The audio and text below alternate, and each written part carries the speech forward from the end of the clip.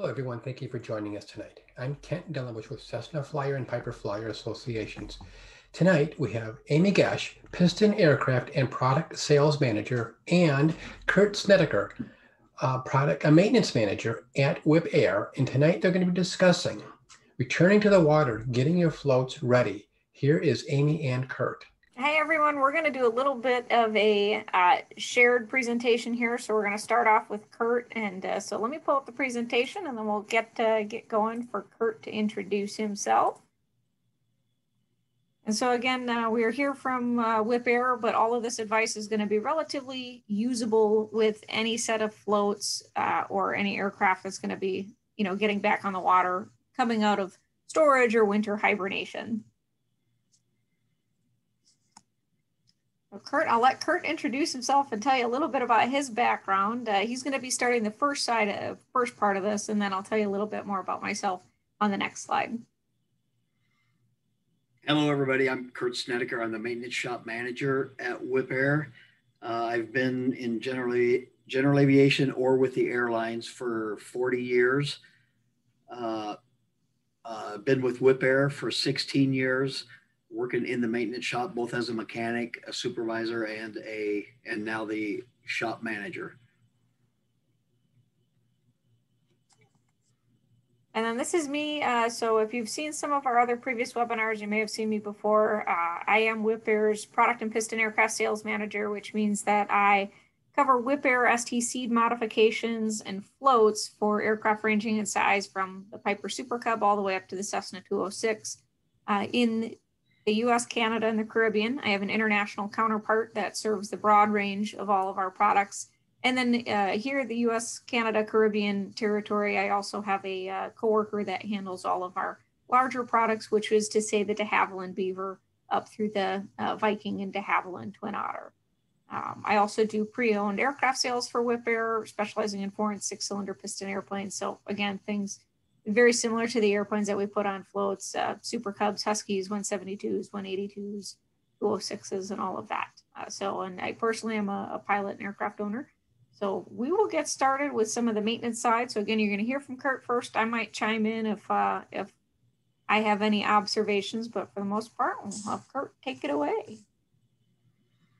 Okay, well, some of this stuff depends obviously on how your floats were stored. If they were stored inside in a heated environment or outside in a cold winter environment. But the first thing that's a good thing to do is when you get them to wherever you're going to install them is to look them over really well and look for damage that may have happened during storage. If other items were moved around those floats, things can bump into them, dent the skin, or maybe even puncture the skin. You want to make sure that everything is in good condition and not going to create problems after you get it in the water. Wash them down, get all the debris off of them that might have fallen, especially if they were outside. You'll be getting leaves and seeds from trees, and animals may have made their home near them. Just take care of the exterior with a real quick glance and look them over and make sure there was no damage. The other thing is if they're stored outside, it would have been a good idea when you put them into storage to put antifreeze in the bays to make sure that water that does get inside of the floats through the seals. If snow sits on top of them, it won't freeze and create damage by freezing and expanding, which will happen if there's water gets in them without having antifreeze. If there was antifreeze in them, then you would pump all that out of there and make sure that that's out of there just for weight savings. You don't want to haul around all that stuff if you don't have to. The other things to consider is if you, prior to putting them in storage, if you grease all the grease points to prevent water from causing corrosion damage during storage. If you have not done that, then it's a good idea then to grease all the grease points. Pack the wheel bearings. There's grease zerks on the axles. Pump them full of grease, which will push out any moisture that might have condensed in there. If there was, if you did not pack them before storage, then you could have bearing issues from the bearing setting in the same spot. You could get corrosion on the races and the wheel bearings. So that might be something you may have to go farther with than just a visual. You may have to jack them, put the floats up on a stand on the forward keel by the step, and maybe take the wheels off even and check the wheel bearings. But if you greased them beforehand, likely they'll be okay. Just grease them again and you can run them, both the mains and the nose. Check the air in the tires, because over the winter they're going to lose air. It's a good idea to make sure that they're all aired up to the proper air pressures for use, so you don't prematurely wear your tires out.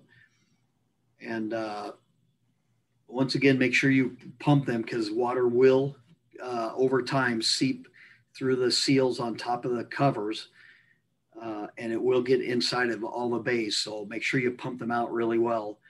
You may have, if you have seals that were compromised the season before, you could end up with a significant amount of water in them. So make sure you pump all the float bays out. If in fact you did not put antifreeze in them, do a very close inspection for water freeze damage. Those of you in a warm environment, this would not apply, but a colder environment, that there could be some significant water damage from freezing done to the floats. And another good idea is to take the steering cables and run a rag down those cables, not with your bare hand, or you could end up getting cuts on your hand from frayed cables, if you will. It's a good idea to run a rag down them before you install the cables and rig it, to make sure that there's no frayed cables from the season before. After you mount the floats on the airplane, make sure you run the gear repeatedly to see if there were any developed issues with the hydraulic power pack or the cylinders over the storage season. If you don't have that ability, you can cycle the gear after the floats are put into the water, and if they're amphibious, and cycle the gear repeatedly just to make sure that the pump cycles are correct and everything's looking good there. That's really the high spots of areas you might want to look at. The visual is a big one through after storage, because there's a lot of things can happen during storage that you may not even know about.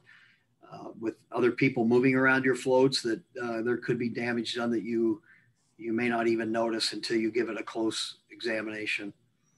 Yeah, and Kurt, I think we have some kind of more pictures of some of the items you're talking about. So I'll start to click through them a little bit. Just like you said, things from sitting where, we run disc brakes, and if they're not used, and if they're humid or they went away wet, this could be some of the sort of things that we'd be seeing. Yep, that's correct. And the corrosion on the brake discs, as you're seeing here, is not abnormal. And most of that will, with the first couple of applications of the brake after they're used, will grind that off, if you will, or brush that off of there as you do the first couple of braking actions. So that's nothing to be too worried about. It would be the wear on the brake disc is much more important than that little surface corrosion you see there. Yeah, and I think there's one of the things that you guys have mentioned to me is that there's a little bit of a difference between surface corrosion that's going to wear off with the first couple applications of the brakes in pitting, which is kind of a deeper corrosion. Is there a general guideline for when something like that brake disc is considered it's time for replacement based on how much pitting or thickness is left on it? Yeah, there's a micrometer check. You measure it with what's called a pin mic to measure the deepest, the spot of wear and or corrosion pits.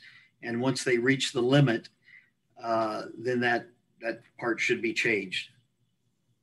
And those limits are set by the brake disc manufacturer, correct? Correct. Yeah, they vary from float model to float model and everything. Yeah. Okay. Makes sense. Let's see what we've got come up here next. So some bearings. I assume that we can tell which one is doing a lot of explanation needed there. The one on the left is something that you very well could see if a little pre-greasing isn't done before storage. That which would be another subject to be discussed at another date, but that setting in one spot with moisture, not even liquid water, but the water can mix with the grease and cause this to happen. So it's a good idea to pump those full until you get clean grease out before you put them in storage. Yeah, and that's all about displacing the moisture, because between the humidity and then like it sits in the cup of the wheel too, right? So you can have just a little bit, and it can just create humidity in that whole component. Correct. Yeah. And the damage can be as severe as what you see here, or it could be just etched marks where the rollers are contacting the race all winter long. It may be very subtle, but there can be lines across the face of the race that are actually have depth to them that will cause either noisy, rough operation and lead to premature failure. Yeah, and all of this, I suppose you'll hear kind of a consistent theme that an ounce of prevention is worth a pound of cure, it seems. Absolutely, that's correct. Yeah. Let's see what other things we should take a look for. I assume that we're going to notice this before it gets too bad, but what should we be looking for on some of these smaller components? Yeah, that's an example of a busted pump out cup. There's a hole there that is subtle to see, but especially if they're stored outside, rain and snow gather in that cup, and the water will eventually gather in the float bay. This is one example of one pump out cup stopper. The others are a domed version that would have covered that hole a little bit, but it will not prevent 100% from water from getting in that location. So that's why to take a little bit of time and look at each pump out cup to see that they're still intact, and that all the pump out cup plugs are in place is important.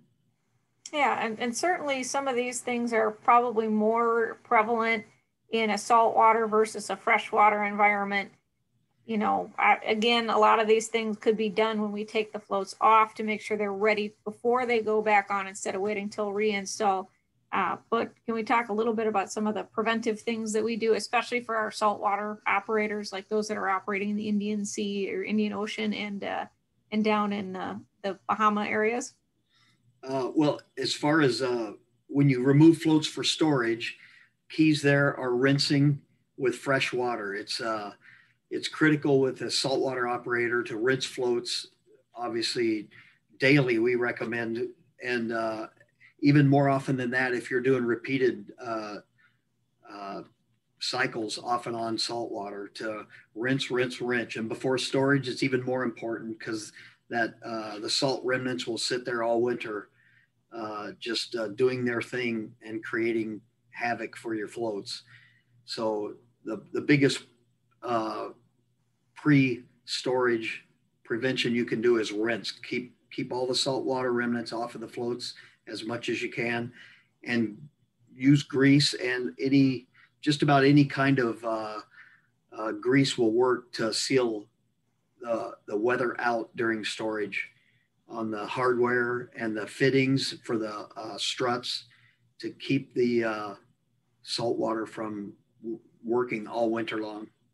Yeah, and we do also provide different corrosion inhibitor services, which again are a little more important in saltwater operations, but things like Corrosion X will apply. And then there are also some of our operators do use a salt scavenging solution when they wash their floats to make sure that there's no residual salt, especially when something's going to be left for a while. So I know we use Corrosion X. There is that solution that we put on the hardware, because it's a good time to look at the hardware and maybe replace our hardware. But I think there's that solution that we kind of put on them. What is that stuff? Well, we use AV8 is a brushable product that it goes on. It's a little dark in color, and it goes on liquid. And when it dries, it doesn't gather dust. Tacky, yeah. It's you can actually.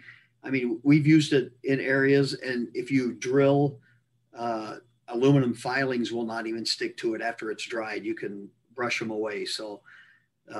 And that's used very liberally on the exterior hardware on all float models for saltwater or freshwater to make sure that the CAD plated hardware lasts as long as you can possibly make it last. Yeah, awesome. So, and obviously something that we can apply to hardware fairly easily. Yes, So a simple little paintbrush. Yeah, awesome. Let's see what else we got.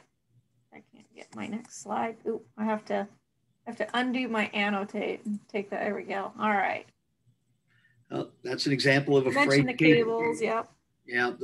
Wherever the cable makes a turn around a pulley, or as such, this is the water rudder retract pulley.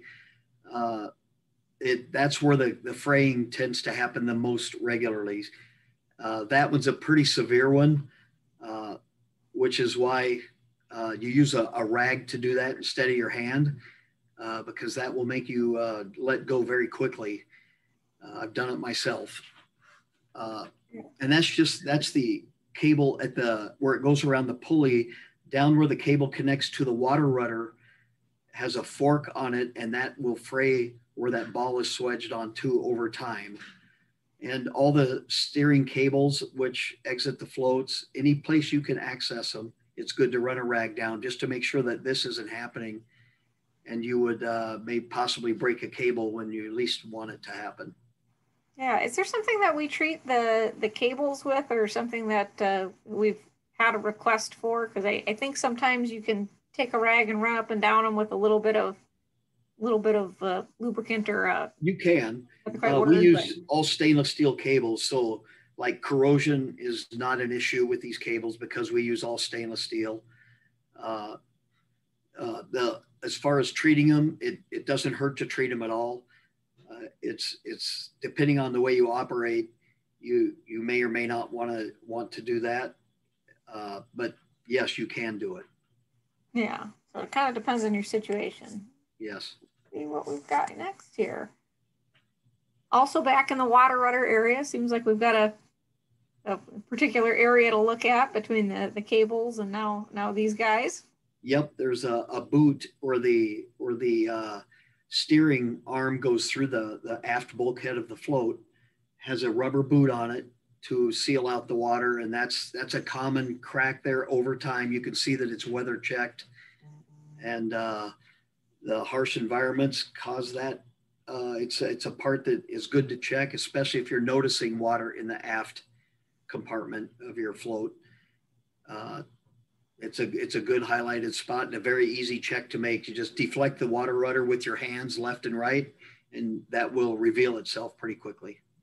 Yeah, and it's probably something that might be more prevalent on floats that are stored outside or maybe not climate controlled and getting a little bit of UV damage, as well as sure. Temperature cycles, I imagine. Yep. Just a general wear item. No rubber product lasts forever. Correct. Okay. That's some usage damage. It could be from moving floats around damage also, but that's something that sometimes severe steering under high power can cause the blades to bend like that. It's very easy to spot. Center the water rudders and step back behind the float and look, and you'll see any deflection in the blade that shouldn't be there. And another thing you'll look for as you are looking for this is as you step back to make sure that the blades are both steering, have the same deflection left and right, because the rigging can become, as cables stretch, you could get one blade that's towed in or out at the front different than the other and can cause just some steering anomalies. And that's just something that could also, like you said, be checked when we do the rigging, and we could make those adjustments when we put the floats back on in the season, right? Yep. Perfect. That's a pretty severe case of a turnbuckle. It's on a 2100 or a small float, because that's an exterior steering arm. And those are obviously on the going across the top deck of the float. And that's a pretty severe case of corrosion there. Not that that makes that unairworthy. You can clean and treat surface rust. That looks fairly surface rust to me, but obviously that's been let go long enough that you'd want to make sure you address that. Yeah, maybe somebody should have put a little AV8 on that puppy before, correct, yeah. before it got to that point. Some people use grease, and grease works fantastic. The only disadvantage to grease on the exterior, on the top decks, is that it can be a little messy, but it's a trade-off. If you want to, some of the protection you put on there may make things a little bit messy and require a little more cleaning, but it'll make the hardware and components last longer. Yeah. All right. Kind of wrapping up your section. Any final notes? Obviously, we've hit a bunch of the high points, but you know, it may depend based on what float models you're running, and anything else that you'd have to add, Kurt? As you are getting them out of storage, the items I mentioned are very important, but as they're being installed, things will be being checked also. All the hardware will be checked. The rigging will be rechecked as it's put on. They will be retrammed to the airplane to make sure that they're on squarely, and that the flying wires are the correct tensions. The fly wires is another thing that I failed to mention that is good to look at after storage, to make sure there's no damage to the fly wire, because there's a lot of tension on those wires after they're put on. But a lot of this stuff will be checked also by the technician installing them, to make sure that anything that you may have missed gets caught by a second or third set of eyes.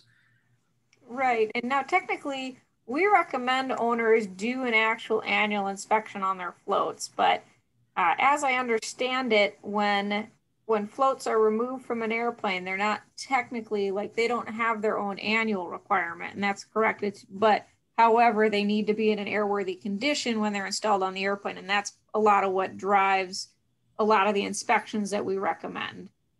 Yeah, keeping in mind, it is your landing gear on amphibian floats. So it's you do want to make sure that the hydraulic system and the power pack and everything and the wiring and electrical system is in good shape, because it is your landing gear that you're going to be relying on. So that's true. And our website has the checklist for doing these installations, and the annual and all the 25, 50, 100-hour and 200-hour inspections is all on our website.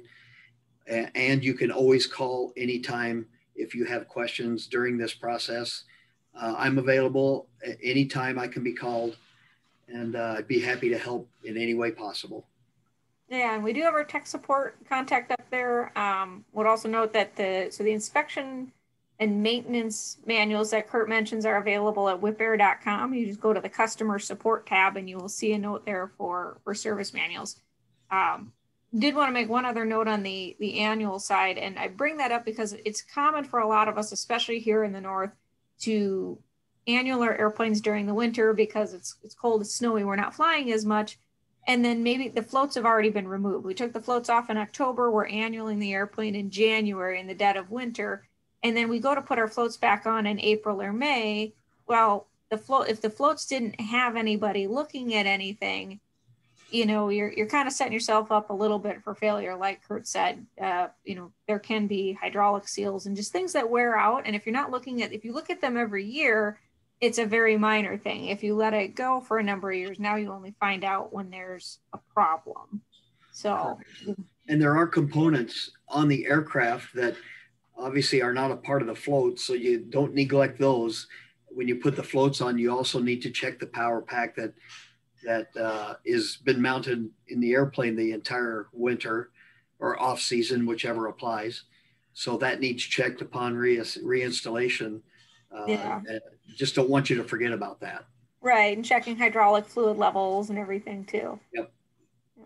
Well, I've got a couple notes on some new floats, because sometimes people say, well, they come around the spring. So Kurt, feel free to jump in if you think of anything, but any other last thoughts before I jump into that section?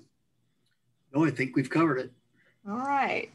Well, we did want to make a note here. Again, when the weather gets nice, we do get a lot of questions about new floats. So there's a wide variety of floats available from Wipaire. We do manufacture both amphibious and straight floats. So depending upon where you're operating, I can tell you that the most popular floats that we build are amphibious. They offer you more places to go, more places to get fuel. You can put the airplane in a hangar every night. Everything in an airplane can be a little bit of a trade-off though. And what you sacrifice when you go to the amphibs is they are going to be a higher acquisition cost.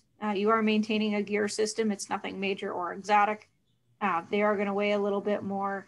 And then the insurance is going to be different on them because now we've introduced the opportunity for a gear issue. So those are things that you should consider as you think about what your use case for floats is. Are you going water to water, land to water? Do you want or need the flexibility of the amphibious float?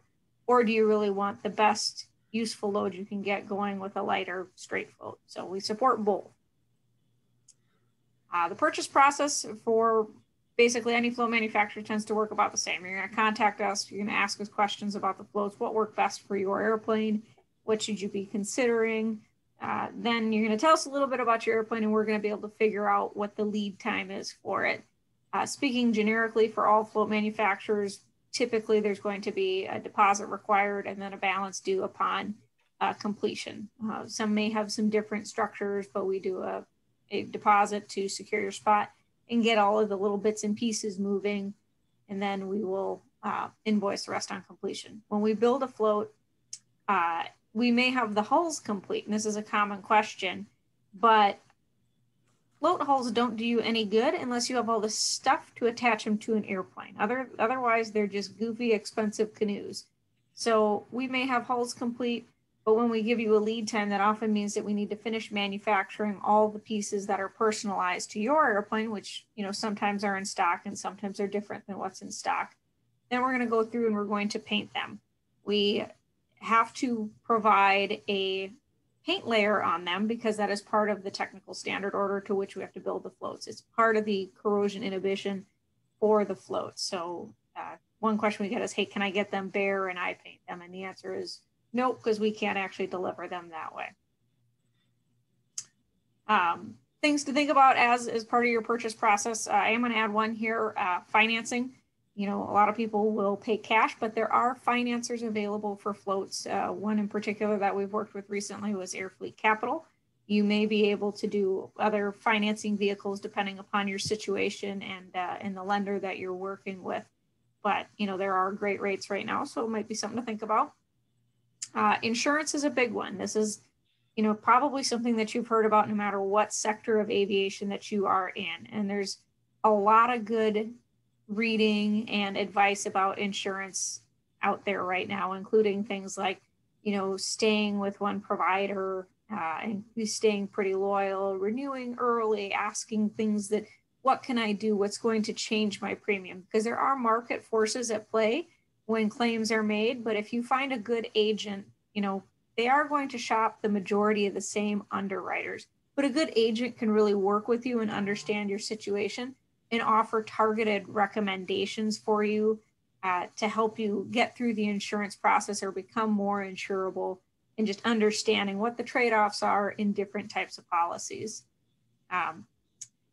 A lot of our owners like to do their own personal checklist. So just refreshing yourself with that. If you've been flying the airplane on wheels during the off season, or I shouldn't say off season, but the non-float season, you should be thinking about just getting yourself back into it. So you may want to create a checklist, if you haven't done so already, that is specific to your aircraft. We can give you a lot of things about floats, but every airplane is equipped so differently that you really want to personalize that to your situation and also your preferences for how you like things laid out. But make sure you're getting familiar with it, get your head, back in the game.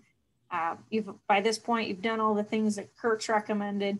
If your airplane's been hibernating, make sure all of its databases are up to date. That's something that we can occasionally forget during the annual because they might be in effect at that time, and then they just go out of date by the time that we roll the floats back around. There aren't really any software updates that are going to be available for the floats, so it's not something that you got to worry about on that side. Just kind of a general readiness perspective to keep you happy and healthy, and especially as we come off of 2020. If you're planning long trips, make sure you got all your navigational tools, whether that be maps and charts or ForeFlight or Garmin Pilot or any of the other electronic flight bags out there. It's just one thing to get into the cross-country traveling mindset. And we'd be remiss if we didn't provide you a gear reminder. There are a number of different discussions out there about how best to handle, gear safety. We offer two different types of gear advisory system: the historic amphibian gear advisory system, which is an airspeed-based system, and then the laser gear advisory system, which we introduced in 2017 and is now included standard on all of our new amphibious floats and can be retrofitted to any of our current production previous floats. So if they weren't equipped with it, they can be retrofitted. There are other systems out there. Every system has its limitations. None of them will replace proper checklist usage by a pilot, consistent usage, making sure that you are not just checking a box, that you're going through and you're thinking about each step. That is one thing that we think about, especially when we're flying with people who may be new to seaplanes or we're in a congested area. And as we get back out of, hibernation, and again, getting our minds back into flying float planes, these can be big events. If we have instances with, wrong gear position landings, if nothing else, it's expensive. It can be, a big safety hazard. People can be injured, hurt, or worse.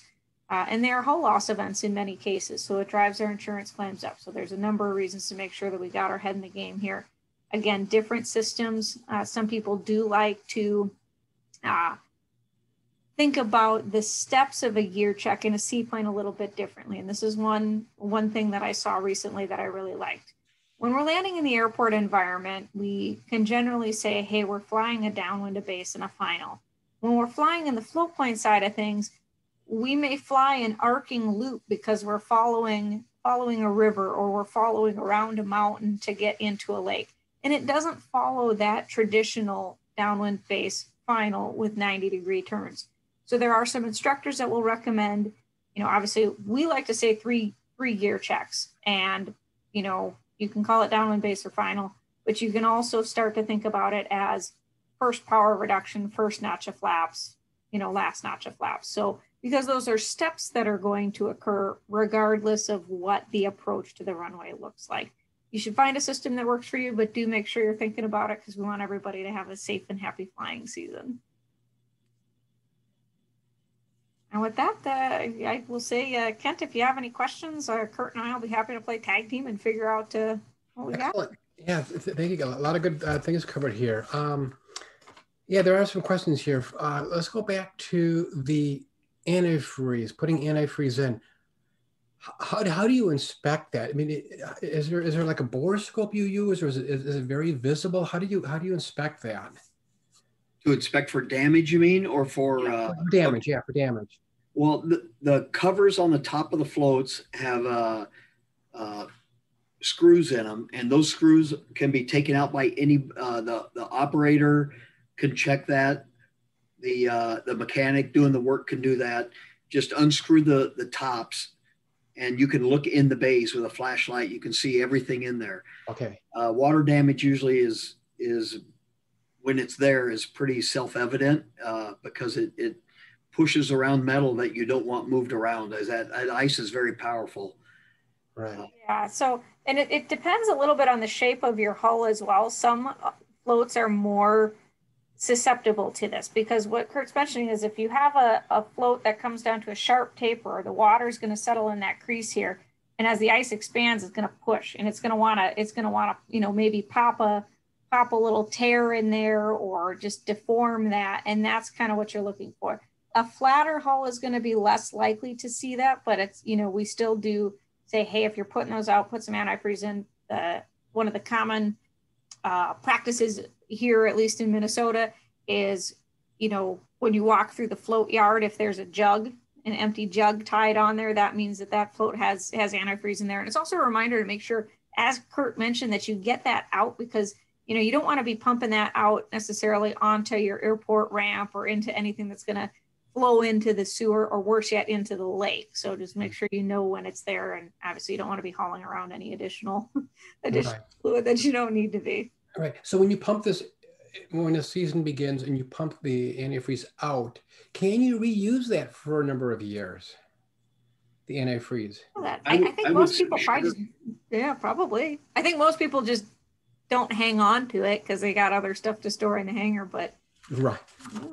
Capturing it as you pump it out with a hand pump also could be a challenge. You have to attach a hose and guide it to a container, and you could reuse it for sure. It just, I think most people just don't bother. I mean, it's something that they probably just discard. Okay. You had talked about grease. Is there any type of a grease that you recommend, like a lithium-based grease for packing? Well, on our website, you'll find the greases that Wipaire, I don't want to say recommends, because any high temperature 500 degree plus grease works in the wheel bearings. The operator can choose which grease works best for them, or whatever their operation uses, as long as it's a high speed, high temp grease. We use something that's called green grease. It's literally green, and that's the name of the product. And it's if you get it on your hands, you'll know why. It's very sticky, and it sticks to surfaces really well. And we use that. We use that exclusively unless indicated by an operator that they use something different. And then we use whatever they would recommend, what they want. But green is what we use the most in our shop, and it's available online. Okay. Yeah, it's right. You can buy it from us, or you can buy it from any green grease supplier. Yep. On the new floats, we actually have started putting a sticker on there so that it actually says aircraft service with green grease or float service with green grease, because there can be different preferences. And now this gets into a side that is a little bit above my technical level, but you do need to be cautious with the concept of mixing greases. So if you're not sure, Kurt, as I recall, the recommendation is generally to make sure that you purge everything out, and then make sure you're replacing with something known. And this might be particularly relevant if you picked up a set of used floats over the winter and you're not sure what the previous owner used. Yeah, and we consult the log books if we're not sure what they're using. Sometimes you can tell by color, sometimes you can't, because some examples of greases commonly used is the green, as I stated. There's stuff called HCF, which is another grease that we use, that we have for operators. Aeroshell 22 is one that's also a really good grease. They're all good products. Usually it's a personal preference by the operator as to what they use. And mixing is definitely not recommended. Sometimes there's chemical reactions, although I'm not a chemist, so I don't know what all those would cause. But if we're unsure of the grease, we contact a customer, make sure that we're putting in what they will be putting in with their own grease guns, so that doesn't happen.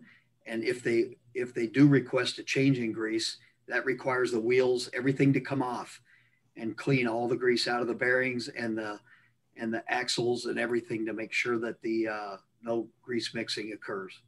Okay, excellent. Another question. You guys had discussed the wheels, and what about wheel replacement? What do you inspect for, like dry rot? How often? Is there a maintenance program you guys recommend for replacing the wheels? Are you speaking more of tires? Yes. Okay, yeah, tires.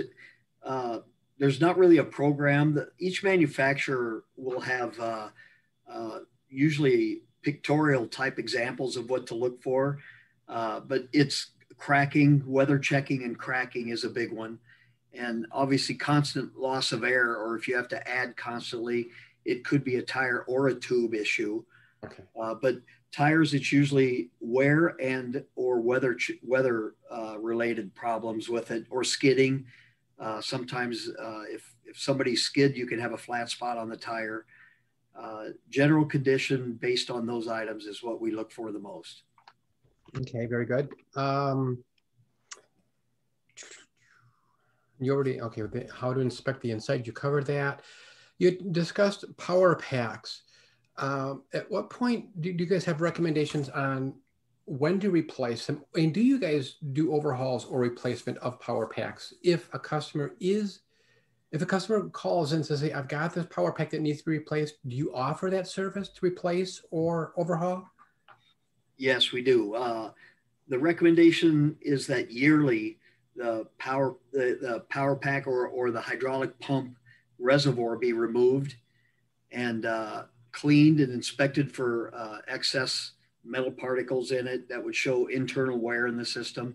There will always be some flakes of copper colored or brass colored metal in it. The pistons on the actuators are actually brass. Okay. And as in any moving metal to metal object, there will be some minor flakes of metal in there, but it's when it's excess that it becomes a problem. And if the power pack is cycling intermittently during flight, and the person would like to have us look at it, yes, that can be.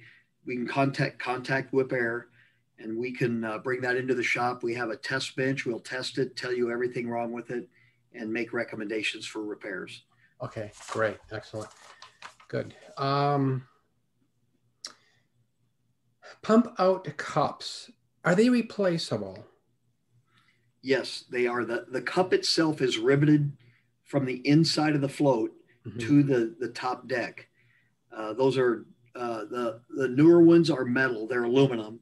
There are some out there that are plastic, but ours are aluminum. And yes, they can be replaced. Obviously, you pull the top cover off the float, you drill out the rivets that hold it in, and you simply re-rivet a new cup in. So they're relatively easy to change. And from that cup, there's a clear plastic hose that is guided down to the very bottom, lowermost portion of the float and held in place with a clamp. Those items can all be changed on condition. Okay, if somebody let's say somebody buys a set of floats from somewhere and it's brand X and this cup needs to be replaced, can they reach out to you for service? Would you guys be able to work on brand X and replace a cup? Yes, we can. Yeah. Okay. Part availability can be tricky on some of the older model of floats, the ones that aren't currently being manufactured. But yeah, we can work on any model of float. Okay. And after that, do you guys I don't want to use the word skin, that anti-skid material, do you recoat it on top afterwards with the painting of that black sandy material? Yes, our paint facility can handle the application of the non-skid on different colors. You can custom make colors. Okay. And the application of that is done by them on a regular basis. Okay, great, thank you. Let's see here. Another question is, I think this is my final question here, is the nylon rollers. You had illustrated your stainless steel cable that had frays on it. Those are nylon rollers. At what point do you replace them? What's the recommendation for replacing them? They do wear, obviously. The rollers you see there are the water rudder retract system. So they're used primarily and actually activate when you're retracting or extending the water rudders. And they do wear where the cable rides. The recommendation for replacement is if there's a bushing on the inside of those that allows them to roll. If they're restricted in their rotation, or if the groove that the cable wears there starts to get to where it's at a depth that the cable might stick, there is allowable depth. It's not really a measurement; it's a judgment call. So there's really no time of recommended replacement other than the roller isn't functioning properly, or the groove is a rule of thumb might be half the depth of the width of the cable. If it's the eighth inch cable, a 16th inch groove would be a good time to replace that. Okay. All right. And another one last question here is rigging because there's so many different types of floats that you guys offer. If someone purchased some floats from you, or they purchased Wipaire floats and they're the second owner and they don't have the original paperwork, do you guys have paperwork to help with rigging? So you'd be looking at the installation drawings for that. Now, anytime that you move a set of our floats from one airplane to the other, the aircraft itself, generally speaking, unless it's an experimental aircraft, but generally speaking, it's going to require a supplemental type certificate. So you contact us, you can buy that STC paperwork. It's a pretty nominal fee. And with that, you're going to get the STC paperwork, the flight manual supplement that is appropriate to your airplane. And then you'll get the installation drawings that are going to guide you and tell you what's there. And we can also sell you rigging. For instance, you buy floats that came off of a Husky and you want to put them on a Super Cub and you need new struts for that. We can help with that as well. But at the end of the day, no matter what, you're going to have that STC and you're going to get the drawings with it. Great source for information on some of the process of rigging is to talk to one of our mechanics like Kurt, or to talk to our tech support department, and they can give you some of the tips and tricks they've learned over doing a few hundred of them. Right. Typically, if you change aircraft, a float changes aircraft it's installed on, you would likely need to purchase new cables because the cable lengths won't be the same. Mm-hmm. Even if it's a like aircraft. Mm-hmm. If you go to a different one, the cable lengths are likely going to be slightly different, and you would likely have to buy new cables and also hydraulic lines, because the lines are custom installed and custom fit to each installation. So if the floats change aircraft, you're going to need new hydraulic lines and cables at minimum. Okay, excellent, great. All right, well, that wraps up the Q&A. Some interesting information here. You know, it's kind of I think you take advantage, or people don't think about this. You just put them on or take them off, but the little preventative maintenance can really, well, like Amy said at the very beginning, a little bit of maintenance can create, resolve a lot of headaches. Money long term, for sure. Yeah, exactly. So thank you for this, you guys. So again, this is, I think we'll wrap this up, but thank you guys very much for this. This will be on the YouTube channels. And if anybody watching, we still have people here, if you do have questions afterward, reach out to me, send me an email, and I'll make sure Amy or Kurt receive this, your questions. And I think that with that, we'll probably wrap this up, but thank you guys very much for your time this evening. I know you guys are late by you, but thank you very much for that. We appreciate that. And to that, I'll say good night to everyone. But again, this will be on the YouTube channels, and just additional questions, just send me an email and I'll make sure that Amy and Kurt get them. And thank you guys very much again. Thanks, everybody. We'll see you guys at Oshkosh. Okay. Okay, bye everybody. Bye-bye.